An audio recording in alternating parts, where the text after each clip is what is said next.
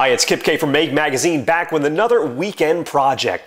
Remote controls, they seem to be everywhere and seem to control everything. I've got one for my TV, for my cable box, or my DVD recorder.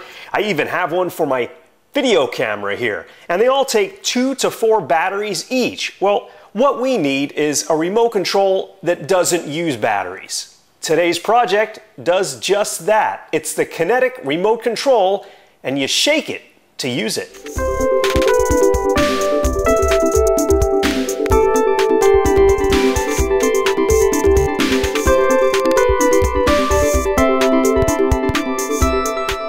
You can find the Kinetic remote control by Dhananjay Gadre in Make Volume 12. For this project, you'll need an acrylic tube, a couple of capacitors, some enameled wire, some diodes, heat shrink tubing, neodymium magnets, and a voltage regulator. And you'll build the circuit on a small piece of circuit board. You'll need to choose a remote control you want to use for this project. I'm using a DirecTV Universal Remote. Now, I'm not going to show the complete build of the circuit, but here is the schematic, and it's also available on the PDF for this project. The way this works is the magnets will go inside the acrylic tube and then go back and forth as it's shaken inside a coil of enameled wire. Now, the project calls for 1,400 turns of enameled wire around this tube, and to do it by hand is going to take quite a long time. So I'm going to try to use my drill here and come up with some kind of a contraption to make these coil windings we need.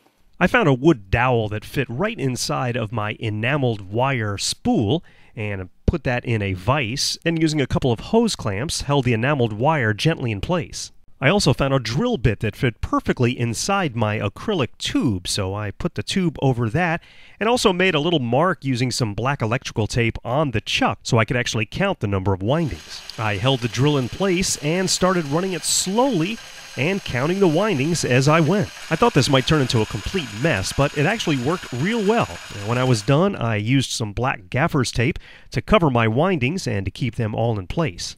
I slid heat shrink tubing over the 2 open ends of my windings and inserted the magnets to see how it all worked. I used a couple of rubber stoppers to hold the magnets in place and added a little hot glue to make sure the magnets wouldn't come flying out as I shook it. Now it's time to dissect my remote control, so I carefully pried it open and removed the circuit board and found a spot for my new circuit to go in right where the batteries were. Back to the bench now to hook up our new circuit to our Faraday generator.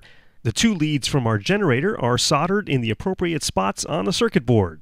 A few test shakes, and sure enough, I'm generating over 3 volts to our new circuit. Now the final 2 wires need to be run from the circuit, and those go to the positive and negative connections on the original remote control's battery holder. After trying to put everything back together, I realized that my circuit was not going to fit in the remote, so I had to add a couple of extensions to the caps and spread them out a little bit. Then everything fit nice and snug inside my remote. The final step is to use some hot glue to secure our new Faraday Kinetic generator to our remote. Well, our Kinetic remote control is done, and granted, this isn't something that you're going to want to do to every single one of your remotes. It's just kind of a fun project.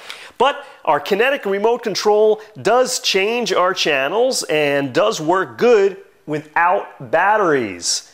So that's how to make yourself a Kinetic remote control where you shake it to use it. I'm Kip K. We'll see you next week with another weekend project.